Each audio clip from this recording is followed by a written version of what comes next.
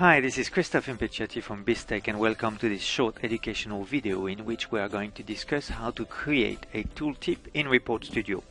We will be using HTML objects from the toolbox, and then I will show you how to create a static tooltip, and then we'll move on to a dynamic tooltip using a report expression. To illustrate the topic, I have created in Report Studio a simple list report where I display for a list of products and between 2 years a calculated growth. I'm going to run this report to show you what it looks like. I have a prompt where I specify a year. I click OK, run the report, maximize the window, and as you can see, the list of products, my 2 years, and the calculated growth. And I want to use a static tooltip to display to the end user the detail for that calculation. In order to do that, I'm going to use the toolbox, and what I'm going to drag in my report, it's an HTML item. First, I want to unlock my cells, and then I drag my HTML item on the left side of that growth for which I want to display the tooltip. I get my HTML item, double click on it, and then I'm going to type the following text. I'm going to click OK. I will show you in a minute in a slide the text I've typed. And then after the growth, I drag another HTML item to the right hand side of my growth, double click on it, and here I'm going to type less than / span greater than to close the HTML tag, and I click OK. I'm going to run the report to show you the end result.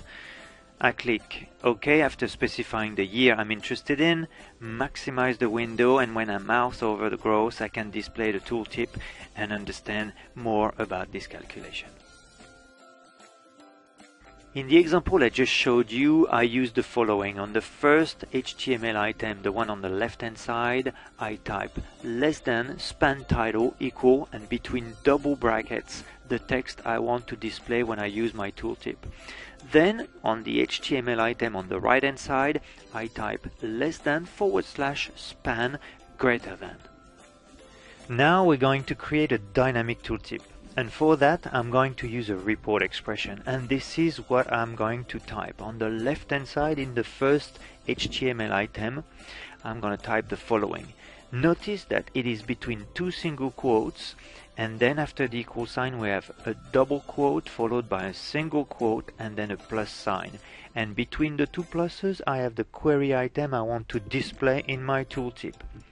The other HTML item on the right hand side will not change and will still contain the / span to close the HTML tag. I'm going to show you an example now. Back in Report Studio, I'm going to use the same list report to show you an example of the dynamic tooltip. So I want to display the product description when I mouse over product. So the first thing I'm going to do is go in the query and add my product description to my query items. And I'm going to go back to the page where my list report is, select the whole list report, and in the properties, I scroll down on the properties, you see there is a line called properties. I click the ellipsis and make sure I select the product description I just added. Then I'm going to go in the toolbox and I'm going to select, scrolling down, I'm going to select an HTML item. My cells are still unlocked, so it's all good. Drag my HTML in front of my product, and I'm going to click the item and make sure I'm not using a text HTML item, but I'm going to use report expression. And then in the line below in the properties, I can click the ellipsis and I can paste the text I've prepared before. And I'm going to replace my query item here by my product description from here. And I'm just going to put it in the middle here, and I don't need to specify query 1 in front. So it looks like this. This is exactly what I showed you in the slide before. I'm going to click the validate button. I'm going to click OK. I'm going to drag another HTML item after product. This time this one is just a text, as you can see here, a text HTML item. I'm going to double click it and type less than / span greater than click OK. This is it, that's all I need to do. I'm going to run the report to show you the end result. I click OK, selecting 2006, maximize the window, and now when I mouse over my product, I get the product description. Thank you very much for your attention. This was Christophe Impechetti for BizTech, and if you have any questions or if you need any assistance, please give us a call.